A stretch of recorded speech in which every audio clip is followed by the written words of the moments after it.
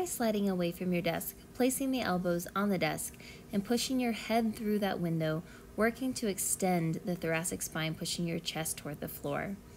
Next, we can do some rotations, gripping the back of the chair and using your legs as levers to rotate each way. Perform this a few times, making sure to take a big breath in and out in each position to get the full effects. Next, let's do a few chin retractions. So we're moving the nose back toward the skull, not necessarily chin to chest. With this, we should feel a stretch up near the suboccipitals of the skull and the front of the neck working. Next, we'll scoot forward in the chair, placing our hands behind and get a nice chest opener.